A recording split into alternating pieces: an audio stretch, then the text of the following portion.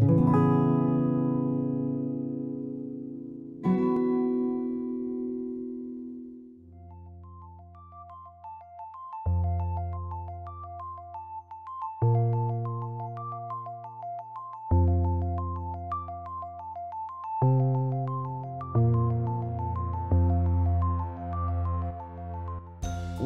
back to another episode of the Socratic Cinema podcast. My name is Charlie Heatherly. I'm James Delicio. And I'm Kasey Clark. And today we're talking about a movie, musical, whatever you want to call it, that's very near and dear to my heart. One of my favorite pieces of media of all time. I will say that right here, right now. It's Hamilton, baby. The phenom of the theater world. I love it. You guys better love it too, otherwise you're off the show. But just came out on Disney Plus. We're going to be talking about it today. All of the motifs, James has got you covered there. All of the cool dance moves, Kasey's got you covered there. And then all of the nerdy folklore trivia, I got you covered there.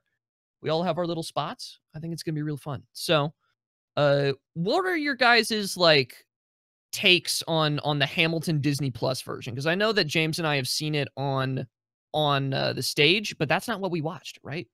So how do you guys think it translated to a movie medium? Like, do you think they did a good job, or was it a little iffy? I guess I don't really like to think about it as a movie because I think Hamilton's narrative structure is not really very movie-like. Mm-hmm. It's super long. It's like 2 hours and 40 minutes. So I don't think of it as a movie. I like when I'm watching it, I think of it as, I guess, what it is, just a recording of a stage play. But I think it translated pretty well for the most part. Production value was up there. Good, nice, cool to see it, like the original cast up close, the camera work and all that's great. I think there are some times where the translation from the very exaggerated stage acting, seeing it so up close through a camera, I feel like is a little uncomfortable sometimes, but I'll talk about that later. But overall, very enjoyable. It's cool that they made such a hot exclusive show available to the public finally 5 years later. So yeah, overall, no complaints. Very enjoyable. Kasey? Yeah, I would say kind of similar to James that I thoroughly enjoyed it. I've been a Hamilton fan since it came out in middle school, and I haven't seen it on Broadway or on stage actually. And I am as a show choir kid, I'm very much a proponent for, musical theater, and I highly believe that putting musicals out like this is honestly the best move possible, and I feel like a lot more shows should be released in this kind of format, because I just I think that theater should be way more accessible than it currently is, especially with shows like Hamilton, where I'm sure that you can attest to how expensive it was to get tickets. Yeah, so definitely coming from when I was younger and wanting to go and see a show on Broadway or just at any old theater, and then to have it come out like this in a way that you could actually look at it and analyze it and not be in nosebleed seats is honestly really, really amazing. So yeah, I thoroughly enjoyed it. Yeah, theater's kind of a very inaccessible medium now that I think about it. It feels very locked away. Like movies and stuff, I mean, and TV, it all comes to your home eventually, but theater is kind of, you got to catch it when it's on production and you have to buy tickets, and it feels a little inaccessible to a lot of people. So No, good totally. on Disney for doing this.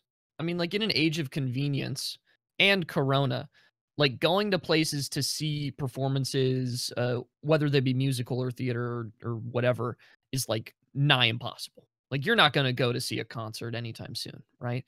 So Yeah.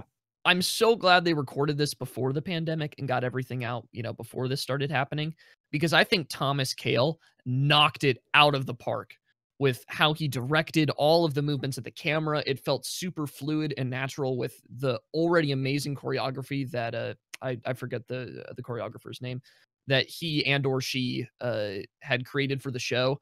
and it all just felt like one thing rather than, oh, and here's or here's just a camera filming a show.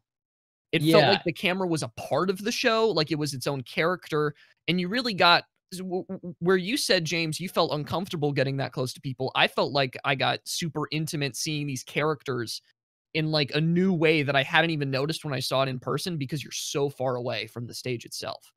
So Yeah, I thought it yeah. was super cool. I think that it has its strengths and weaknesses. What I meant, I guess we can dive into this because I mean it's a pretty nice topic is the translation from stage to screen. What I meant by that is I know from my very limited experience with like the theater world and stuff, you have to act really exaggerated, right? In theater and drama, much more than you do in a movie because well, you have to translate your performance to an audience who's pretty far away, right? Backseat needs to be Mhm. able to tell what's going on still. And so you have to be very exaggerated. And I just feel like when you see that level of exaggeration so close up, it feels kind of over the top to me. Like Mm. it's not like it's bad acting or anything. It's just a different kind of acting. It's theater acting in a film medium, and it kind of clashes a little bit to me. Like it's not how you would act those scenes if it were a movie. So it just feels like a little bit of a conflicting mediums. Which scenes are you referring to specifically? Like the King George stuff where he was like spitting all over the place or Oh, that was kind of gross, but that's just no. I mean more scenes where it's like high emotion stuff, like Hurricane or the Stay Alive reprise, where it's these very like emotional and you thought that was scenes. overacting in those cases compared to a film medium. That's crazy. Wow. Yeah, pretty much. I mean, Lynn's not a great actor. What? Everyone's been bagging on him for that. Have you Damn, seen that yeah. online? How much Yeah. like The hate flack he's against getting? Lin is crazy. I don't know what it's about.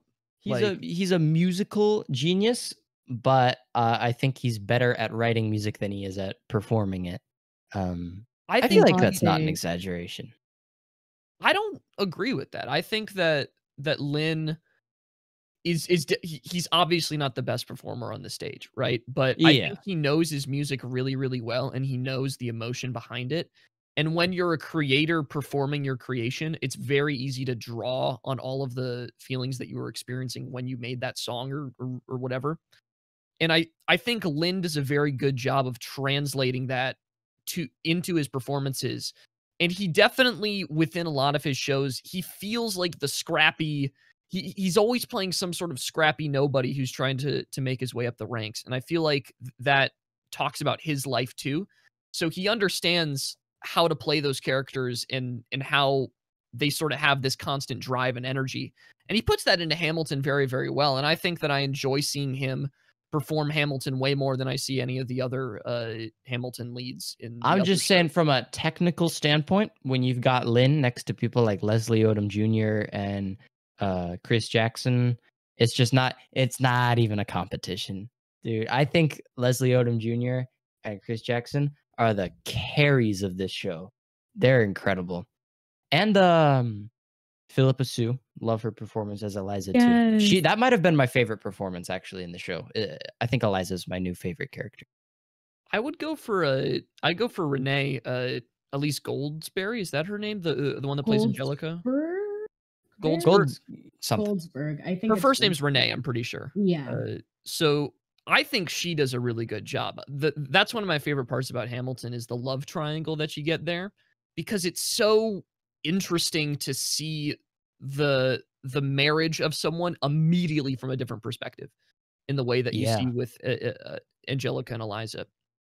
And it's such an interesting show to have a complex plot line like that just be explained in 2 songs and you feel every little bit of it. But Mhm. yeah, I think that all the actors do a pretty phenomenal job. I'm not the biggest fan of Leslie's voice sometimes, but that's just personal Whoa. preference. Fair enough, actually. He does a really good job in, like, the songs, but when he's talking, sometimes his voice just doesn't vibe with me, which is not like a critique on his acting or anything. It's just like, you know, my Fair enough. ears, lizard brain goes no no. But I can recognize that him and Chris Jackson's farewell at the end of Washington's address is perhaps one of the best moments of the show. when he's physically like crying. He's feeling all of Yeah, that, he and he's gets into it. oh, it's insane. It's Um, insane. you know what I think the coolest part is about being able to actually see Hamilton instead of just listening to the soundtrack What? is the stage and the dancing and the ensemble adds a whole lot Yes. to this performance, man. For Uh, sure. I love the thing they do where they like well, because the rotating stage is obviously really cool. That's like a neat gimmick in it of itself. But Yeah. I think it's really cool when they combine that and they have the ensemble like carrying chairs over their heads, and it kind of looks like all this furniture is like floating around and spinning. It just looks Mhm. really cool. Like they do that in Hurricane, and when they're rewinding and Satisfied, it's some very, very impressive blocking and performance and stage craft that has to go into all that. And it's just really cool. I just love how that looks. The Mhm. ensemble's great. Yeah, I think Hurricane is I think the best performed or best all-round song of the entire thing. I think the choreography in there is arguably the best. I think the emotion in there is great. I just think it's a great performance. But Kasey, Yeah. I'm interested or no, James, you wanna go No, in no, on no. Hurricane a I little was bit? gonna ask Casey. I was gonna say, what do you think about Hurricane? Because Okay, yeah, my perfect. family hates Hurricane. They it's like Really? I always see memes that are like, it's Hurricane's the only song I skip in Hamilton. It's been one of my favorites for so That's long. blasphemous. Dang. Who's saying that? When Dear Theodosia is right there, are we kidding? Are we really What does gonna anyone actually listen to Skylar Defeated all the way through though? Like that's a skip. True. Yeah, mm. Yeah. I definitely okay, so I think the high points in choreography for me personally were definitely Hurricane, definitely Satisfied, and of course, Yorktown, Yeah. because those are just absolutely like, including stage management, like, it's like, the amount of practice, like, looking at it as a dancer, like, looking at the spacing, looking at the timing, looking at, like, the movements and the musicality of it, like, that is like, honestly, like, insane, and the ensemble is amazing, you know, and I feel like ensembles in musicals don't get, you know, the recognition that they deserve, Yeah. but I feel like Hamilton did a really good job of giving the ensemble enough to do that they're highlighted in that, and that kind of sparked I guess we could call it like a trend of having ensembles have a bigger on-stage role. Um, Mm. the choreography itself is incredibly contemporary, which makes a lot of sense, just with how the cadence and like, the beats and the hits and the pauses and, like, you can watch them sorry, I definitely went into dancer brain there. Um, No, All go listen, good. ahead. Go Yeah, for it's w it. interesting. as a dancer, watching other dancers, you take in the music, obviously, and, like, you're looking at the musicality, and musicality is basically hitting where, the music tells you to hit and sitting and breathing where there are spaces within the music, and I feel like they do a lot of, good incorporations of that because sometimes it can be very like you're hitting in the pocket or something like softer and it brings out the music and the soundtrack and like the backing like a lot more like aided with the choreography and I feel like the choreography like increase the enjoyability and I just yeah just the whole okay I was fangirling a little bit with Satisfied in general because that when they hit that rewind and I know that it's different when you're actually watching it because they use, you know, a whole bunch of different clips. Like I was actually watching a video where like one of them like some of the footage are from performances where it was recorded with like a audience and one of them was just without an audience so that they can get the close-ups and and you can actually see because in some of the shots, Angelica has a flower on her dress and other ones that she doesn't within the same, and Uh, that's how you can tell which ones are Oh. that which.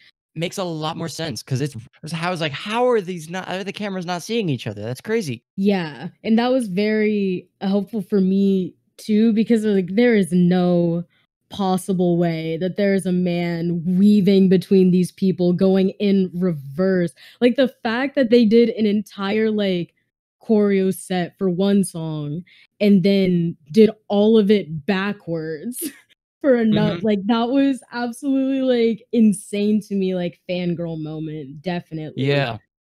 And also I wanna talk about, like, the spinning stage, like, I absolutely love the spinning stage, like, that Mhm. is honestly, like I think it's a Hamilton, like, we could say that it's, like, a Hamilton staple, but they also used it in Hadestown, and I feel like a lot of, people use the spinning stage now to either, like, in Hamilton, it mostly, represents or relates to time, Mhm. while time passing or time, you know, speeding up, going backwards, you know, all that stuff. And in Hades Town, it's more about like traveling and like Mhm. the journey, you know? And I was just like, that's so crazy. And it's really like amazing that you can get like down to the like planks of wood in the stage and have that like completely and utterly like ingrained in what you're trying to do with the production. Like you even see that with like Hamilton's not the first musical to necessarily do that. Like Spring Awakening had a lifting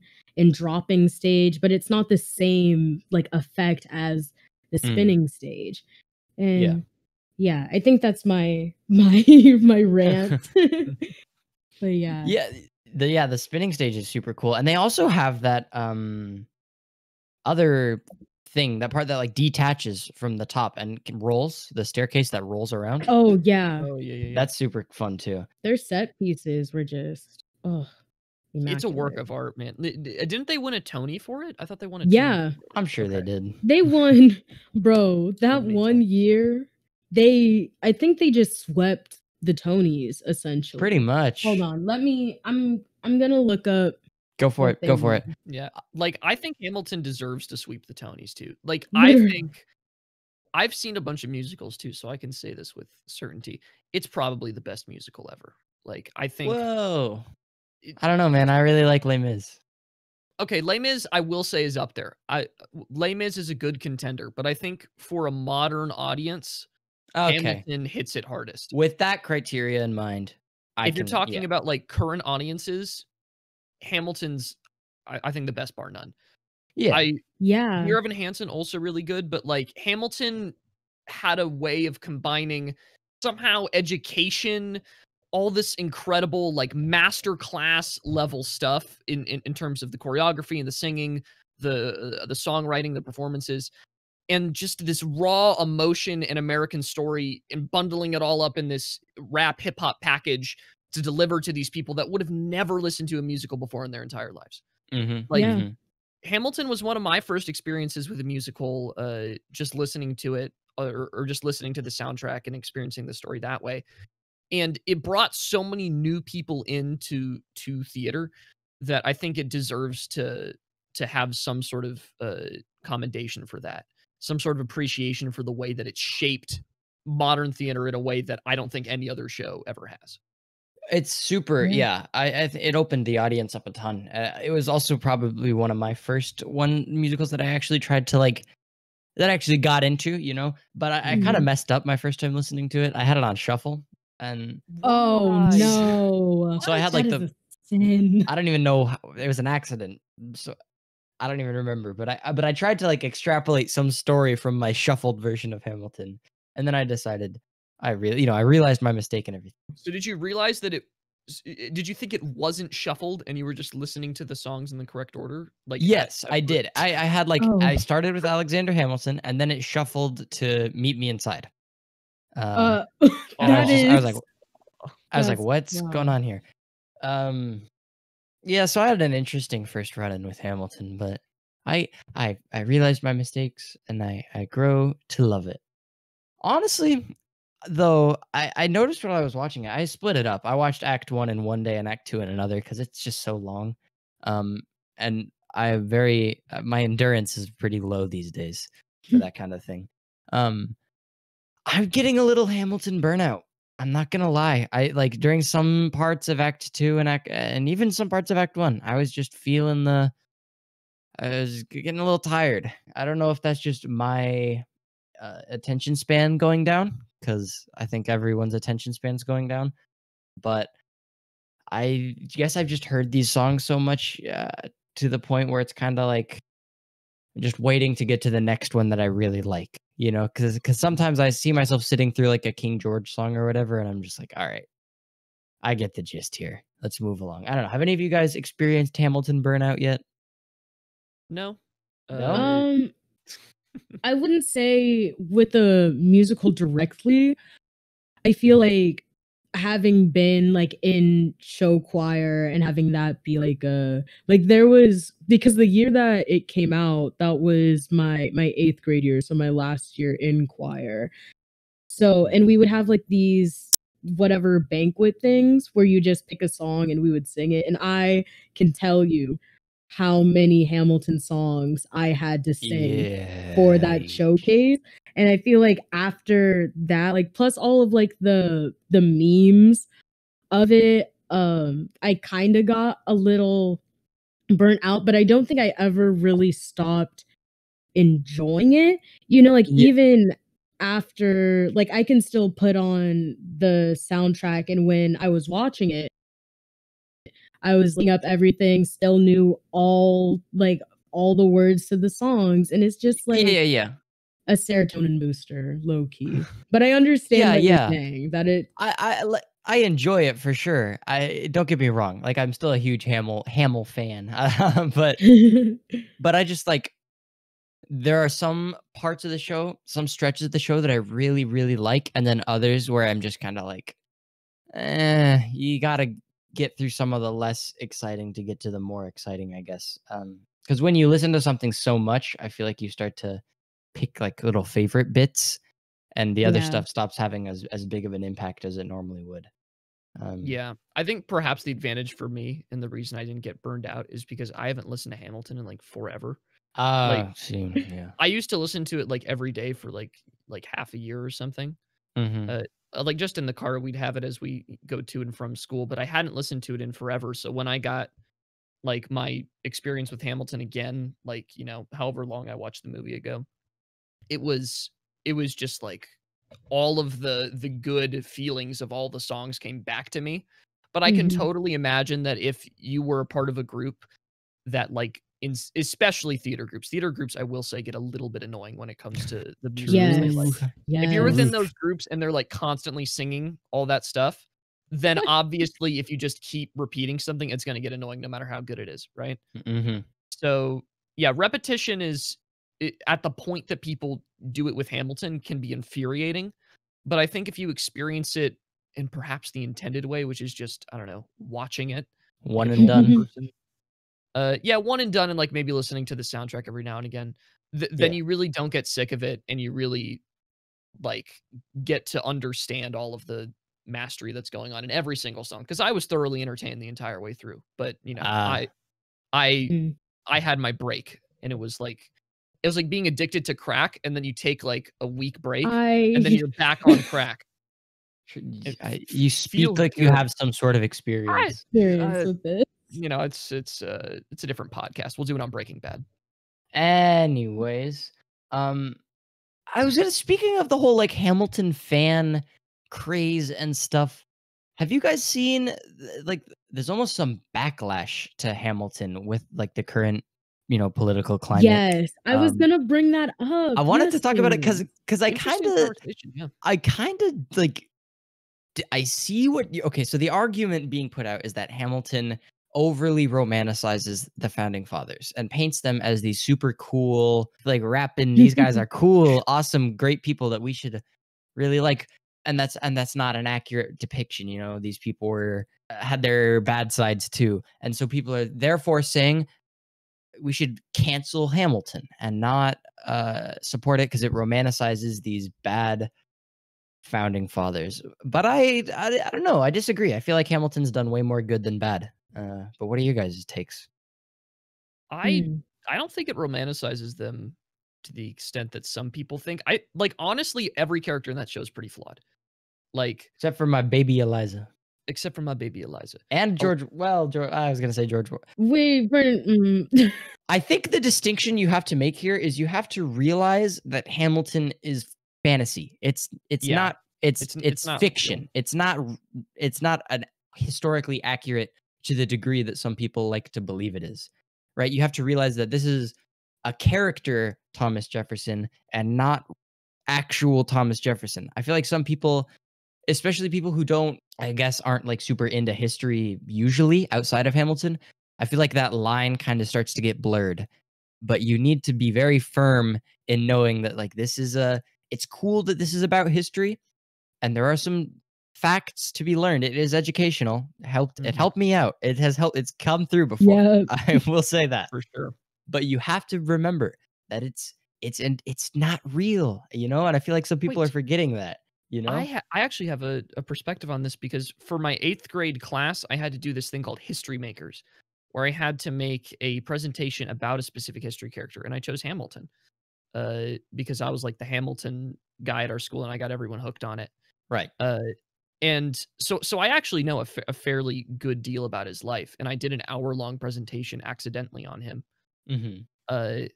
The musical is fairly accurate in a lot of the major events that it depicts, actually. They are romanticized in that they have to be dramatized to be interesting characters, sure. And I feel like people are forgetting that. The historical content is there. Yeah. Yeah. I think even in that dramatization, one of the things that Hamilton does best is it makes its main characters super mega flawed. Like Hamilton, all of the good things that you can say about him can easily be counted as bad things. Like he's ambitious. He thinks his own way. He's headstrong. Like he literally cheated on his wife and then told the entire world about it. Who even does that? Like that's crazy.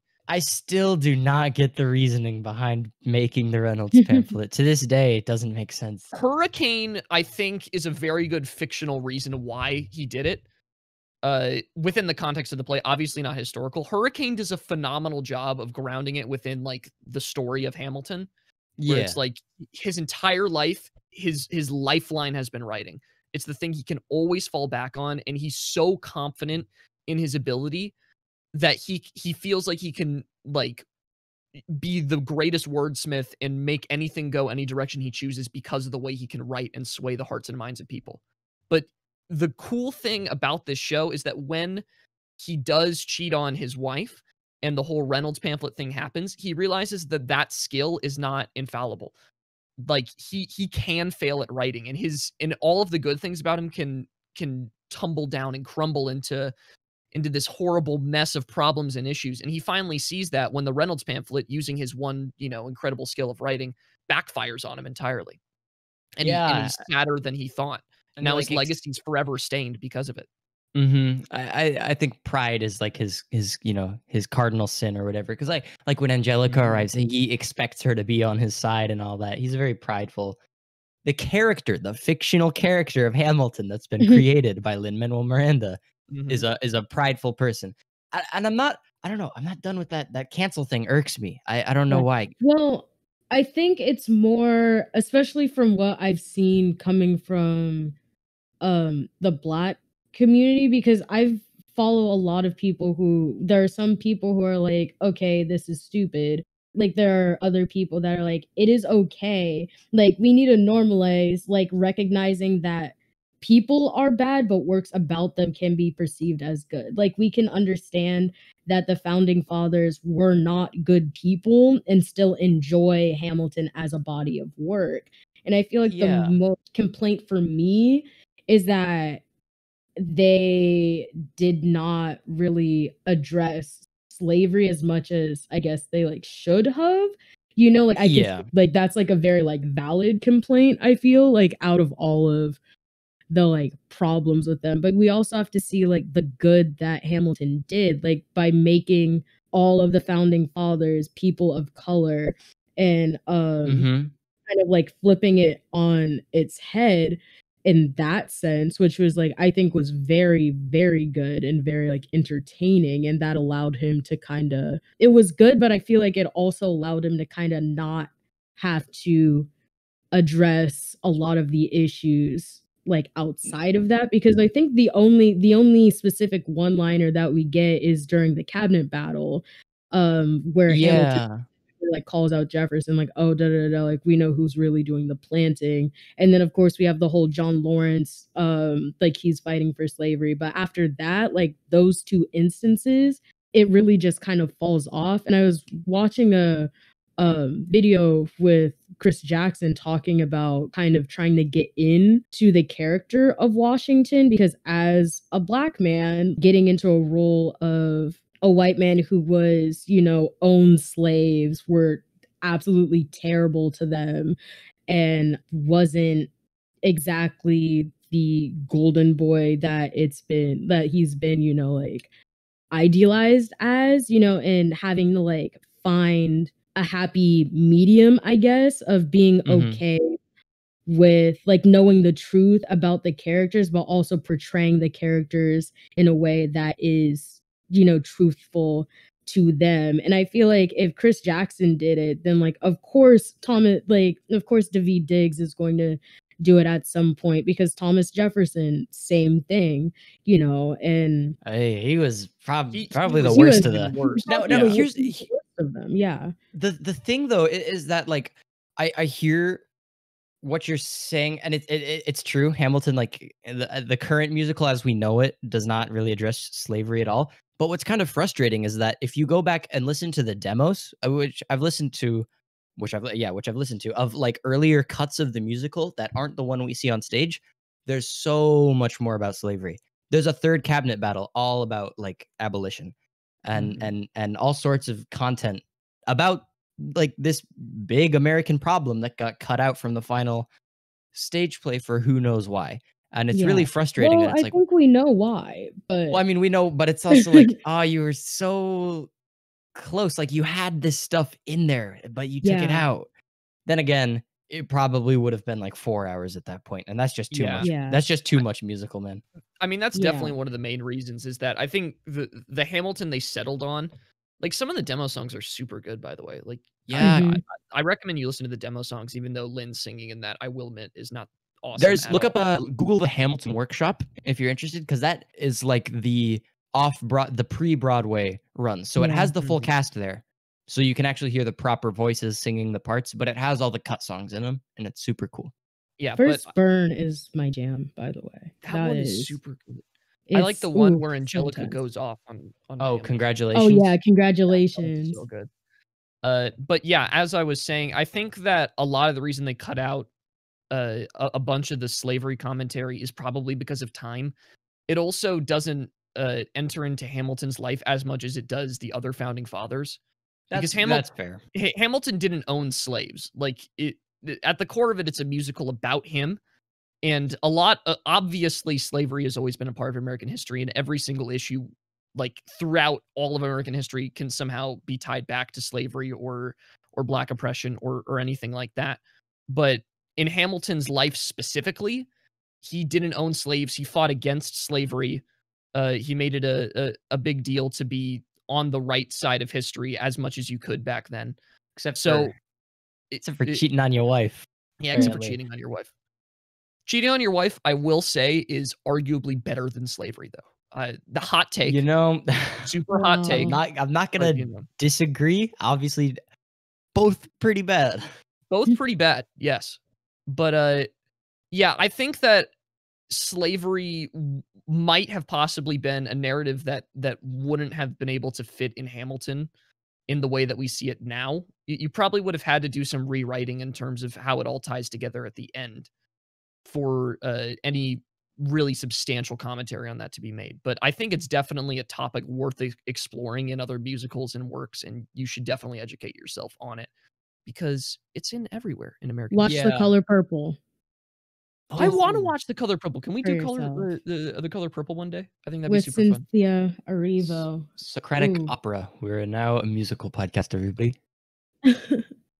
Oh, speaking of which, can I hop in with the Tonys? I know we're Oh, Oh yeah, far sure. away from the Tonys, but it reminded me.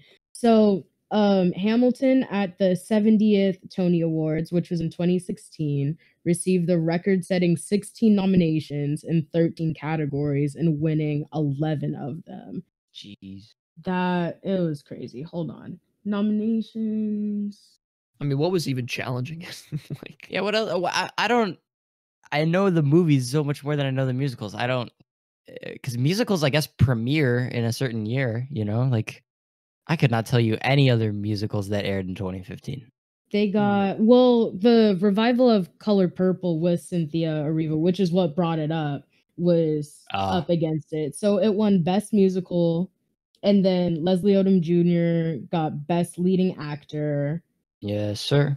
Renee Elise Goldsberry won Best Featured Actress. Daveed Diggs won Best Featured Actor. They just sweet. They got everything. They got everything. Best lighting, yeah. And they deserved it all. Like all of that stuff you hear and you're like, oh yeah, no, that was phenomenal. Yeah. Yeah, seems like no brainers. Yeah, but I want to hop back quickly on the ensemble train that you were talking about, Kasey, because the ensemble in that show, like people that like the show know the ensemble as well as they know some of the other. Yeah, I've realized yeah. that. I've seen all this buzz about the bullet, I think is what they're calling her. Or Yeah. like the one who like symbolizes death. Mhm. Oh, She also plays Sally Hemings in that weird one-liner and What Did I Miss? I maybe there's probably some significance to her, you know, the incarnation of death in the ensemble being Sally Hemings. That's a deeper discussion. Mhm. It do be. It killed Jefferson's legacy. If anyone has the bullet's number though, and she's single, then give it to me. Just Probably a little older than you. Yeah. Just a little. Well, I think it's really cool though that the ensemble got to shine in all the minor roles, like Samuel Seabury and Charles Lee and the guy who killed Philip. I think George it's Eaker. very George Eaker. Eaker. I think it's very ironic that the guy who plays Philip Schuyler, the Schuyler sisters' dad, also plays James Reynolds. I just thought that was funny when I noticed that. I was like, oh, I see. Very, very ironic. Have the father of your wife also be the husband of the person you're cheating with. Bro. Very clever, Lynn. Very clever. Yeah, no, there's tons of little details like that in the musical. One of the biggest ones, biggest controversy. It's not really a controversy. It's what is Eliza screaming at the end? Is she looking at the audience and seeing that Hamilton's legacy was remembered, or is she just like dying and seeing Hamilton in the afterlife for the first time? I don't know. I kind of like the little meta fourth wall break idea where it's like she's seeing the audience. I think pretty clever. I think it's the nice part is that a lot of it's up to interpretation. But that's my I choose to believe in the meta ending. It's like Joker, where it was all a dream. Oh, dude, I haven't thought about that movie in so long. Oh, and for good reason, because it wasn't as good as people say. Okay. I try to anyway. I can actually come around with you on that. Like I was thinking about it the other day, and I was like, it was really good, but I mean, yeah, it was really good, but it's just like I have no desire to watch. There's better movies that year. No, I'd rewatch, but just I think there were better movies that year. Obviously, that was to be fair, stacked year for movies. I don't think we're ever going to. 2019. It's like we're definitely going to see another year with good movies, but that was like once in a lifetime sort of. 2020 off to a rocky start with the movies. Hey, no, you got Scoob. That one's out there. You got the Onward Trolls movie. Onward was good. You know what's funny is that this broadcast of Hamilton I think was supposed to come out in October, but they scooted it up because of the Rona. They're like, give the people something to look forward to, which I can appreciate. They're like, July 3rd. That's when we'll do it. It's like, no, you were one day off. Come on. Yeah, I don't know why they didn't just release it on July 4th. But that's another question. Alex Lacamoire absolutely slapped with the music. I guess he didn't write it. Lynn wrote it, but the music that's just so good. Really cool. I can't even begin to explain it, you know? the motifs. You know, I love my motifs, and that's literally all the show is. It's like 7 songs, and then they just chop them up and mix them together and repeat them, and they make an entire musical out of it. It's so impressive. It's what Les Mis does a lot too, because Les Mis is just like the same 3 songs over and over again. Yeah, but pretty each of much. them feel different. Hamilton's like it's like Alexander Hamilton, Aaron Burr, the Aaron Burr thing, Helpless, Satisfied, 10 Dual Command, and then they just take those songs and then they just make the rest of the show with it. And Right Hand Man. It's very efficient writing style. Like just write a fourth of your songs and then use it everywhere else. I like it. And it also makes for really good storytelling because like it's really easy to identify with those little things, like when Angelica walks in during the Reynolds pamphlet and you hear the little Satisfied lick, you know, your brain knows, okay, Angelica's here. Or like George Washington has his little he has a motif that kind of sounds like the James Bond theme in Right Hand Man. I love it. It's so cool. I love the James Bond thing. I could talk about this for so long though. Nonstop I is love Nonstop. a masterclass in how to write a musical song, because Nonstop is, I'm convinced there's no original musical material in Nonstop. It's entirely just other motifs, and it's like all of the other motifs we've seen throughout the first act. It's built around Aaron Burr's bass line. It also has Satisfied. It also has Helpless. It also has That Would Be Enough. It also has History Has Its Eyes on You. It has so many songs all in one, and they all are used in meaningful ways. It's too much for my little heart. I imagine having that huge of a brain to be able to do that, because it's hard to make like 2 completely different songs sound good together. I don't know how that man does it. And this is only his like 2nd musical, right? Because like In the Heights was his first big one. Third. Oh, it's his 3rd. Well, because you have 21 Jump Street. Oh, do we count that? It's like 15 minutes. Did he write? Yeah, he wrote it. It's like 20 minutes. And it's only Baby boy Anthony Ramos is in there too. Yeah, 21 Jump Street. There's interesting conversation to be had there. Sting operations are immoral, I've decided. True. Really? You think stings are immoral? Let's talk about... There's like, I think it's, what is it called? Entrapment? I think it's entrapment. Yeah. Jeez, College Board. No, I'm kidding. Where it's like, where it's like a specific sting where like you basically set someone... I mean, all stings are like you're setting someone up, but it's like you have way more of a hand of like you setting someone up. You make them commit a crime and then you arrest them for that crime. Yeah, and you're like, dude, gotcha. What? Let's have a conversation about ethical police tactics and ACAB at the 5 last minutes of this episode. Yeah, jeez. What a time to broach that topic. Jeez. Gosh, dude, that's one hell of a title. I think I'm just gonna write that, ACAB in Hamilton. Damn. That's so clickbait though, because we like don't talk about it. We just talked about it right now. It's perfect. Wait, whatever happened to the In the Heights movie? Is that it's coming out. I'm so hyped, dude. All the way back. But because it was supposed to come out like a while ago. Yes, it was supposed to come out. I was so upset. I'm excited for that one because it's Anthony Ramos as well, playing. Yeah, Usnavi. Sure is. And it looks like they're taking a very like amazing. Are you? Yeah, Spike Lee approach, like sort of dreamlike in a bunch of different cases. It looks super creative. I mean, it's same setting. Oh yeah, it is, huh? A friend of mine saw the movie early.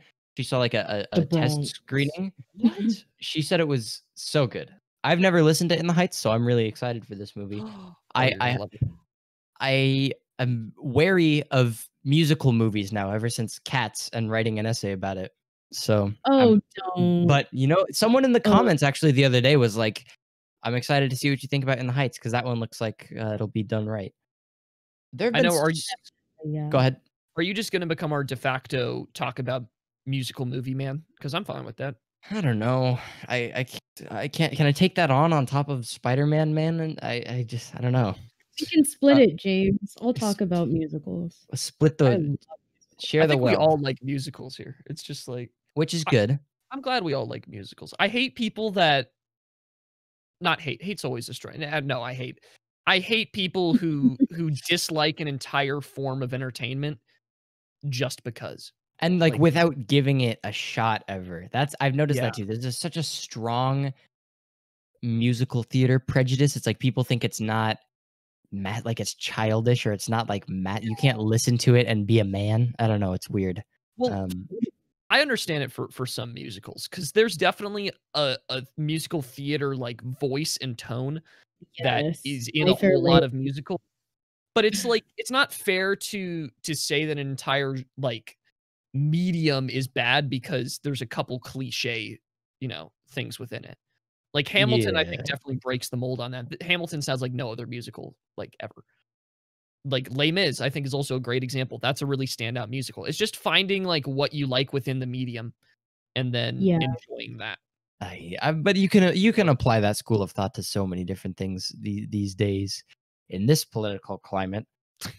but James is the registered angry old man of the show. He's I also just taking that title on. I It's just 3 now. I just don't like people who can't get outside of their own little box.